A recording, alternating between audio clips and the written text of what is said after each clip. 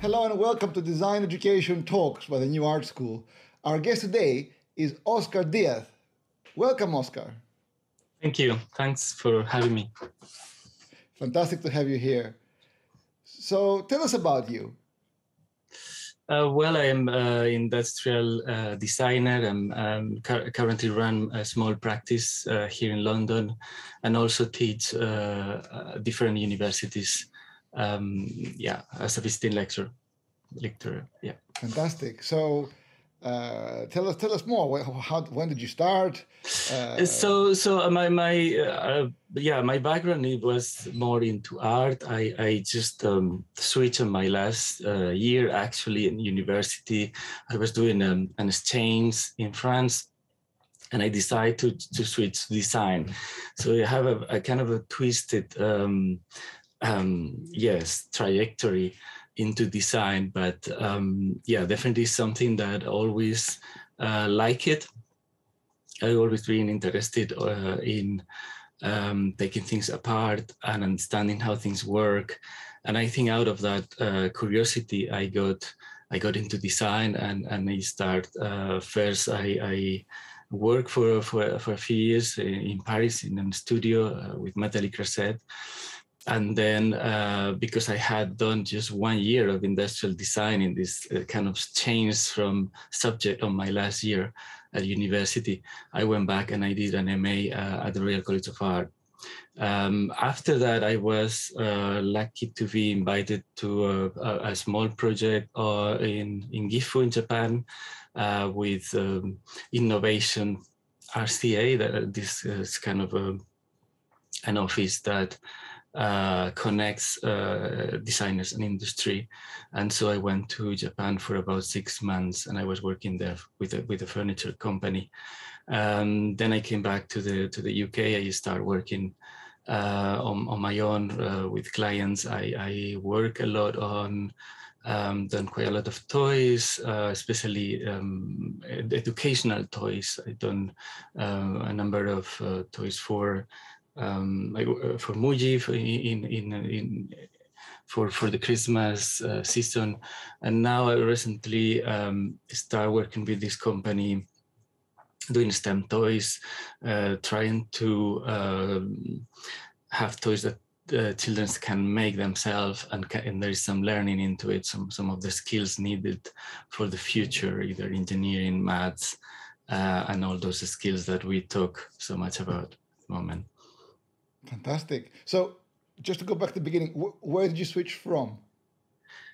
I switched from art. I was doing more like painting and sculpture. Sorry, I missed that. and I switched from an artist background basically to designer. It was sort of a chance of things happening. When I went from, I was studying in Salamanca, I moved to Bordeaux on the southwest of France. And there I happened to go into this kind of a small group of students, which was called non-guaranteed limits. And it was kind of a mix. Basically, there were designers, industrial designers, and artists kind of sharing the same brief. And I got interested on that side. You know, I was at the moment already feeling a bit disappointed. I thought that the art world was very cryptic, difficult for everyone else to get into. You need to nowadays have a kind of a wide knowledge of art to properly understand it. And what I like about design is that you don't need to understand it. I mean, if it works, you shouldn't be trying to understand design. It should be just working. And that kind of proximity to the subject just appeals to me, and that's what I went in. Fantastic, excellent. So then, tell us about what your projects you're working on, your latest project.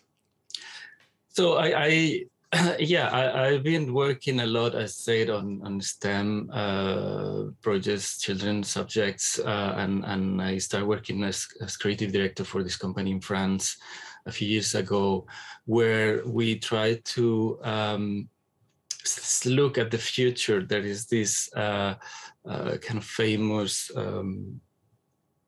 talk where Bill Gates say it's going to be, I think it's about 60% of the jobs in 10 years don't exist now. So how do we prepare people for that? If a huge amount of, when AI comes in, a huge amount of jobs that we know now that are going to be automatized, what are the skills that can you teach so people can survive this changing environment? I think we all have seen the speed of change going faster and faster. I remember in my previous generation, you used to use, for music, for example, you just have a standard, a record. On my lifetime, my grandparents' life, on my lifetime, you already went cassettes, you went to MP3, you went to CD, and now we are into more software, Spotify list, and so on. So you could see how the accelerating rate of technology is bringing change much faster. So the question is, how did you prepare people for that? And that's difficult because you need to look at what are transferable skills, what are adaptable skills that can basically you're preparing people for the unknown, and you're just trying to say, okay, creativity will be most difficult to replace by technology, robots, AI, problem solving skills.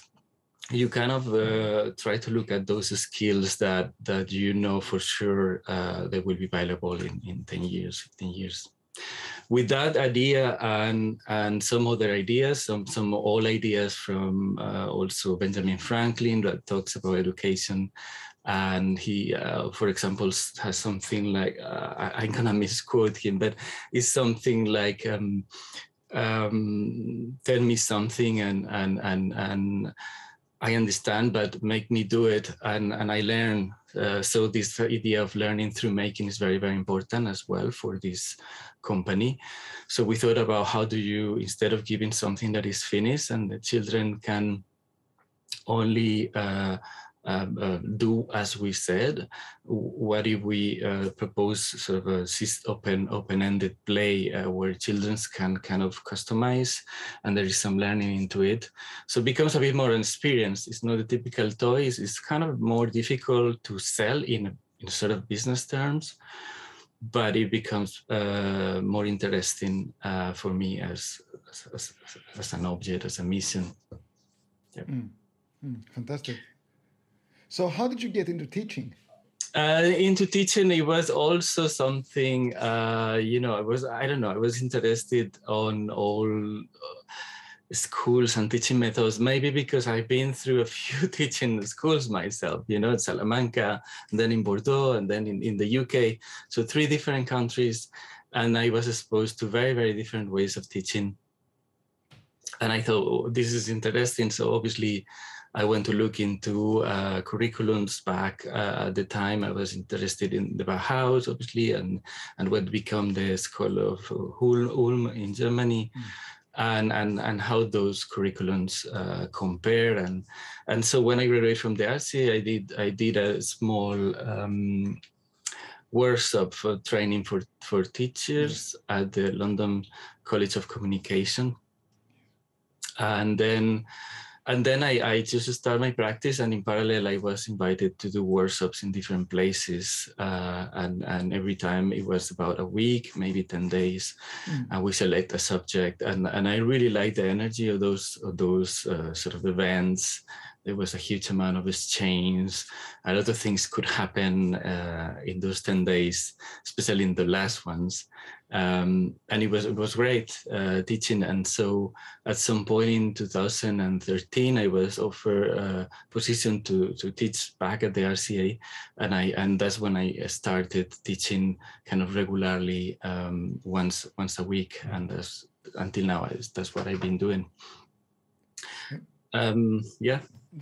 Go on, that's good. No, that's how I got into it, kind of naturally, first on workshops, and now more regularly into once a week. I do mainly tutorials with the students, and I really like this change I have. Fantastic. So how do you bring the energy from your professional life into teaching? Yeah, that's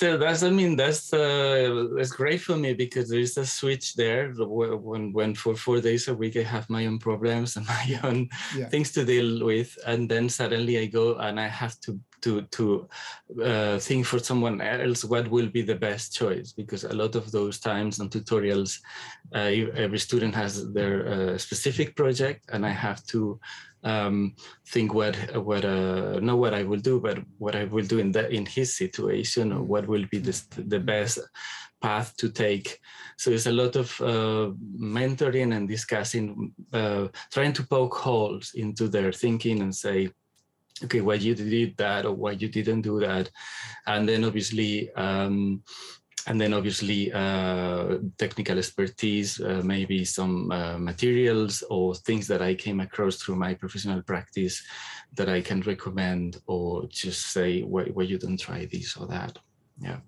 So it's just a very good balance. At the same time, students are always going into new technologies, new things, and I also learn things. Absolutely. So how can we help students and graduates reach employability in this ever-changing environment? Yeah, obviously nowadays design is become much more known and accepted as a profession. Originally, especially if you look at Italian design, they were all architects, trained architects that were doing design. And in myself in Spain, I think it didn't exist. The degree for pro designer in particular didn't exist until very, very recently. I think it's 2006 or something like that, which is incredible. There was this idea of either you are an engineer and you go full on that, or you are an artist, and the kind of middle ground didn't exist until recently. Nowadays has exploded, and I think what we've seen is that things are much more fragmented and mixed together, and I think designers need to be more entrepreneurial. I think they need to be better at communication as well, because of media landscape and how things happen now. You know, we have a ton of images flowing, and there is a lot of also there's a lack of attention on people, so you need to play differently. I mean, things that CVs are nearly out of date or today, you know, and things like that need to be adapted. And I see this also in the design education. We teach, for example, things like technical drawing that are good to do, and I remember not in university, but in school, using parallax and this kind of tools still, you know, and nowadays you can see that was the lack of having a 3D system. But when I work with companies, most of the time now I sell 3D files, and technical drawings are just to double check most of the time. So you see that the complexity has gone up, but because we have tools that are much faster and complex, also the barrier to access to that complexity is being lowered. So to prepare those two skills, I think, are very, very important. We are not always very good at communicating because we are into 3D. So communication is going to be very important, and also be more entrepreneurial. Mm-hmm. Yeah. Fantastic. So how can we do design education differently? What would you change, if anything, if you had a magic wand, if you could do whatever you like? Yeah, I think the best thing, and I like, and these schools that are trying, this is done more into business, this kind of practice, but I like when the course is very, very close to reality. I think the problem with some universities is that you stay in this kind of bubble where there is a system, and students might look for a degree, or a grade, which is fine, you know, being a student as well, but it's not the end purpose. You know, the grade or the degree is a consequence of learning, not an objective. But if you understand that as an objective, then you're missing the point. You're just looking through the hole, and you're just missing what is around, you know. And so things that I will like is be closer to the real world. What is the education? That's why I like in university when we do what we call live projects with companies. And companies come in, and we have people with very specific expertise. And we've done that with Bosch and other companies. And you can see how much transfer of knowledge there is, and learning from the students. I think that's key. And that should be at all levels. I think we should be trying to act in the university as close as we can to the real world, and that need to be updated every few years. Another thing I like in the RCA, this is on the system that we were exposed to. It was this idea of vertical units, meaning that you were 2 years there, but there was not a different curriculum from first year and second year. Mm. You said you felt that someone was second year because he had more experience, like being in the army or making more hours of flying or something like that. But there was not a different curriculum. It's what I call kind of a buffet kind of learning, like eat as much as you can. Why should I limit? This is your first year learning. You get there, and don't learn this because we're going to teach this in the second year or in the third year. There was also a lot of peer-to-peer learning there, which is very, very important for teaching. So I think that structure, I mean, I'm aware that you cannot do that everywhere or with big chunks of students. This worked because there was a small group of students. But I think that idea was very interesting. The idea of first and second year is just a number. I mean, you are mixed together. You have the same brief. You reply the same thing. You just have 2 years there. And I like that. So those kind of things that I seen, things that examples that I seen that for me work really well, because it kind of push you up. There is no curriculum limitations. Yeah, and then on other places, obviously I see here and there a few things that are very interesting, but all of them come back to the same basis, like how can you get as close as industry and the real world as possible. Fantastic. Yes, absolutely. So how can our viewers and listeners find you? Yeah, so, well, I'm on Instagram. I have an Instagram account, Oscar Diaz Studio. You could find me also in Twitter. It is the same handle. I have my website also, which is oscar-diaz.net. Yeah. Excellent. And what advice would you like to leave us with? About education? About anything you want. Anything you want. Yeah, no, I just I say the best students I got always are very curious. So one thing I will advise anyone getting in this profession or wanted to get in this profession is, how do you maximize that? How do you work on that? The design process doesn't start on a sketching page. Start before. What do you put in before you can put out? So be aware of that. What you feed yourself out of, and try to select very well that. Yeah. Fantastic. Well, thank you so much. I really enjoyed our conversation. Thank you. We'll Thanks to you. Connect again soon. All right. Thank you. All the best. Bye. Thank you.